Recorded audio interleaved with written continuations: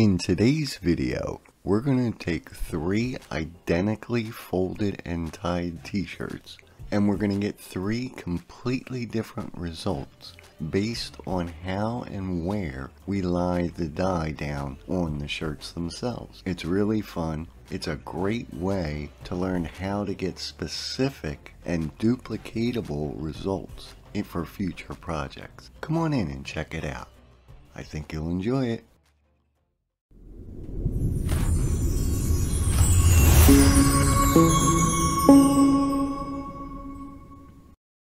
So I took 3 t-shirts, just did a basic V pattern with them.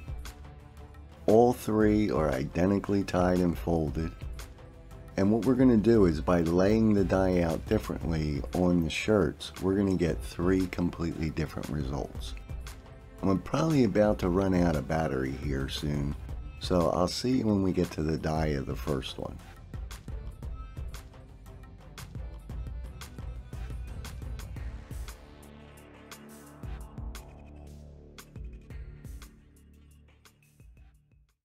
So here we are, we're going to dye the first shirt, and in this one what we're going to do is we're going to apply the dye right on each actual segment.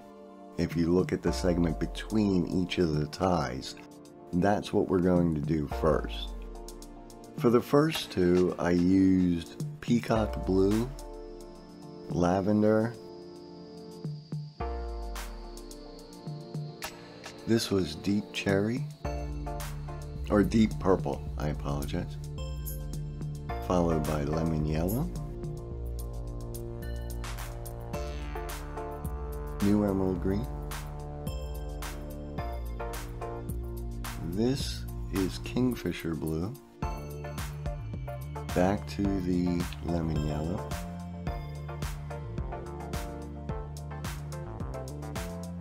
back to the kingfisher blue again, and then we'll go to the second one.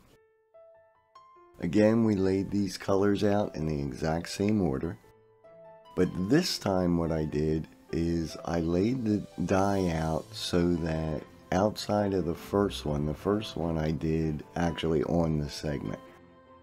But then I applied the color actually right where the ties are. So that lavender is right over a tie and on either side of it. Same with the deep purple, same with the yellow. As you can see, I'm just going on either side of the actual ties. And this will give me a completely different effect than the way we dyed the first one.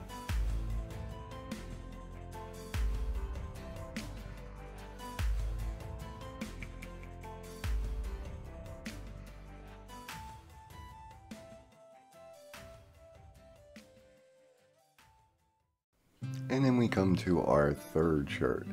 This one, I mixed a combination of a little bit of everything. I did one whole segment. In the second segment, I actually split it. So for that yellow, deep purple, lavender, that's all kind of on a segment, and then the deep purple splits again on a line. And then I kind of go back and forth. I do one on a line, I do one split, I do one on a segment. And by mixing this up, I get different results throughout the entire shirt. And we'll see in the final product exactly what kind of difference that can make in your shirts. So now we have some ice on them. I'm going to give them about 2 hours. I'll flip them over, see if they need to be touched up on the other side. Then I give them a rinse in cold and warm and very hot steaming water, as hot as my fingers can stand. And then I wash the shirts in Synthropol, which is a textile detergent that stops the dye from reacting with the shirt, so that when I wash it out in the hot water, all the excess dye will come out and it won't bleed back onto the shirt. Then I put it in a dry, I do that on hot water, then I dry it on permanent press, and then I give it an iron, and we'll show you what the final results are. So here they are. Here's our 3 shirts. Came out pretty cool. We'll kind of go through what the difference is in each one. so that you can kind of get an idea of how you can get certain specific effects in certain sections of your shirt. So here's shirt number 1, where we actually dyed right on the actual segments, like in between where we actually tie, so the fat part of the segment. This gives you a kind of a generalized, kind of a little bit of a, I call it almost like a skeleton effect. You get a lot of these little lines, like those green lines that run kind of like a V inside of the purple heading toward the yellow, and it's a really neat kind of general effect. But you'll notice that if you look where the first V comes down, where that bold deep purple V comes down, you don't get a lot of powerful effect. You get a very softer effect on that kind of emblem there in the center. When we go now to our second one, you can kind of see that by dyeing in between the segments, dyeing where the actual ties are, you'd get a much different type of effect with each of your segments, and that emblem toward the top where that deep purple at that inside of that bottom of the V of the deep purple, you get a bit more detailed effect in there. And you also, you know, as I say, you can get a little bit more of these kind of like rose petal effects like the deep purple had. Sometimes I get them to come out like hearts. It's kind of cool.